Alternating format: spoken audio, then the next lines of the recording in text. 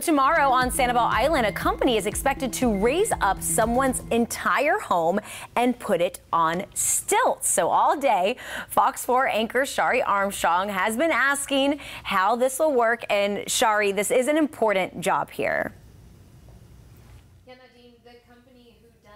Lifts is called Davy Shoring, and they are located out of Louisiana, and they're licensed to do this kind of work across the southeast United States. So if you go on YouTube, you will see the company specializes in rebuilding. You literally see them digging homes out of the ground that they're sinking into. Well, Davy's work ties into new FEMA rules saying a home has to be at least 1 foot above sea level, especially if you're in a flood zone, which most of Sanibel is, right? Their system is like a giant forklift, but it slips under a home's foundation and pops it up so crews can install new footing and stilts.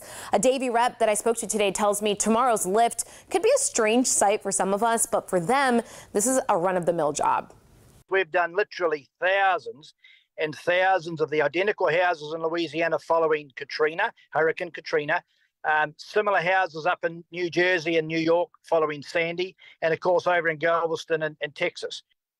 You heard him say that they've done these after major storms. It's nothing new to them. Crews have already been near Mount Lachey installing these stilts and lifting homes after Ian. Now, one last thing, Davy says they charge about 1/3 of other companies to lift homes and put them on stilts. We'll keep you updated. In the studio, Shari Armstrong, Fox 4.